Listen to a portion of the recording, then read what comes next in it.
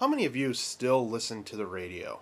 And by radio, I don't mean your iPod or CD player. I actually mean FM or even AM sometimes. Um, I can't tell you the last time I listened to FM radio on purpose, other than when borrowing a vehicle when I was getting my car fixed, and I just don't want to mess around with iPod conversion and all that stuff. And I have to say, the radio just really sucks. I have friends that are all about satellite radio, whether it's XM or Sirus. I know one of those two is in financial problems or will be going bankrupt soon or something. But I never understood that appeal. I know a lot of people love the satellite radio. But I guess it's the same mentality as the people online that are getting into Pandora. From what I understand about Pandora is you tell it some of your favorite bands or artists, and it makes it's online streaming music, and you get 3 skips per session or per day or something like that. And a lot of times it kind of figures out what you like. iTunes has a thing now called the Genius Bar, Genius Mode, something like that, where based on the songs you listen to and things like that, it will choose other types of artists. The Apple one works a lot of times for me, but Pandora never did, and I think it's the reason that I don't like the radio. At least around here, we're in a relatively, I think, middle-sized market. Green Bay is kind of a medium-sized market. We just don't have good radio stations. We have our top 40 oldies, classic, country. That's about it. And they all have, even the classic and the oldies, all seem to play the same songs over and over again. So, for example, if they play a song from Abbey Road by the Beatles, it will always be Come Together or something. It's always kind of like the hits. It'll never be like some album track like I Want You, She's So Heavy, or Mean Mr. Mustard, or something like that. So I have no patience with radio when they play the same songs over and over again. And that's what I like about my iPod is I become the DJ. I can play whatever I want. And I think that's why I'm falling in love lately with blip.fm.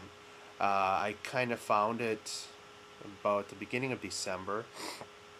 And I've really been getting into it, well, more and more each month.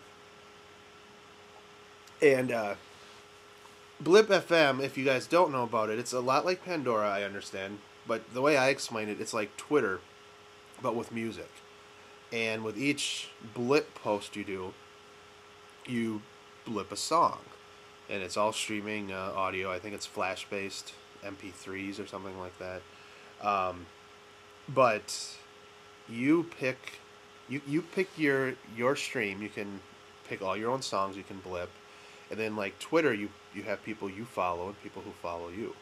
So in a given day, you have a stream, and you can start listening to your own music as well as the people in your stream. Other times, I just click on my name and just listen to my stream, or I click on another user's name and listen to their stream. And I've been just loving it. To me, there's never been anything more intimate than sharing music. Well, there's a couple things, but sharing music is one of the most intimate things I can think of, just because music has such a big part of my life. I kind of sat here to show you this is the physical side of my CD collection. I really don't buy hard copies anymore. I've got stacks of CDs all over the place. This doesn't include 20,000 other songs, in an iPod library on my computers, on hard drives, whatnot. But I love music. Music is probably my favorite thing in the whole world. And I love sharing music. I love sharing music with friends. I love turning people on to music I like. A few of my closest friends I turned on to U2. I gave them a hard drive with the entire discography of music and said, here you go. And they became huge fans, and it's something incredible for me to share.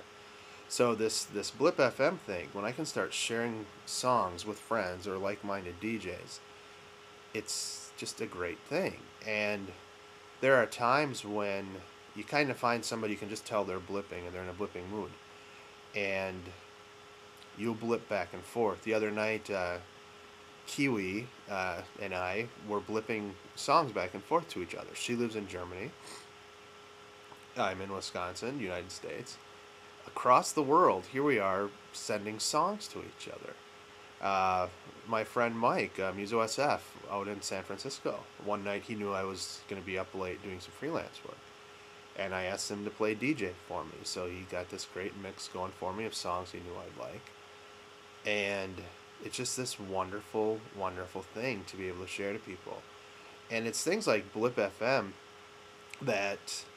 Blip FM and Twitter, that and this whole new Web 2.0 thing that's going on, that has really made me feel connected with these online friends. And it's a level of connection that I only once had with people, in a dorm room, or they'd come over and hang out in my apartment and we drink some beer and once in a while listen to a new album by so and so. But this level of connection that I'm feeling with people through sharing music online, through Blip FM, finding new bands by people you might not otherwise hear, it's just an amazing thing. And to me, this idea of a demographic that things like Pandora, like satellite radio, which has a lot of stations, but they always want to put me in a box. I have on my digital cable, I have these music channels. I've got like 100 music channels, and the one I fall closest in sync with is alternative adult.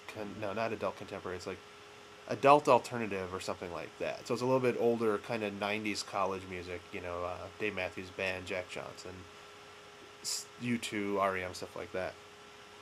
But unfortunately, when I listen to things like that, I don't get to hear any Michael Jackson, Madonna, Beatles, any oldies, any disco, any techno, any metal, stuff like that, which I like too. I mean, I have a wide variety. I love all kinds of music.